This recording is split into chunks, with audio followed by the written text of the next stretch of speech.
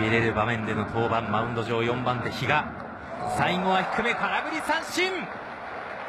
前回の汚名見事に返上してみせました比嘉です。いや、大島さん、見事なピッチングでしたね。いいですか。見逃しの三振、これはストライク。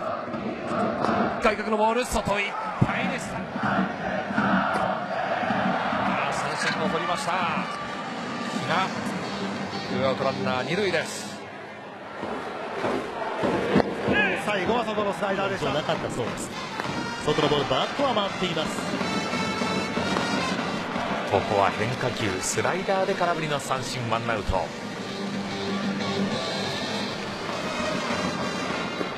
しかし外のスライダーで空振りの三振。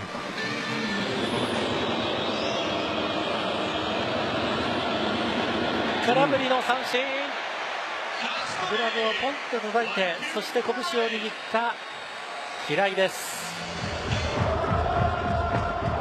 最後は変化球、空振りかなり幅が広がります。曲げてきました。最後外の様子、内から曲げる、見逃し三振。ここは横の幅というところをジニーさんが内側に構えている。空振り三振。さあ空振り三振。最後は外から得意のスライダーで空振りを取りました。相当に頼られてるんですよね。ここも外からスライダーを入れてきました。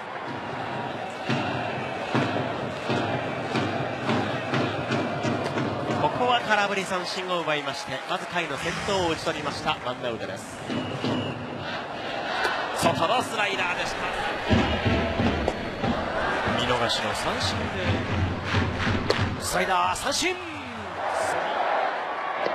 最後はスライダー、模擬三振でツーアウトです。最後は膝元曲げられました。3球三振。回りました。スリーアウト三振。3球目、大きなスライダーでしたいボールもあります。低め落とした。スライダー三振。ブラッシュを三振にとってこのピンチ脱しました。最後いかがでしょうか。いいボールですよね。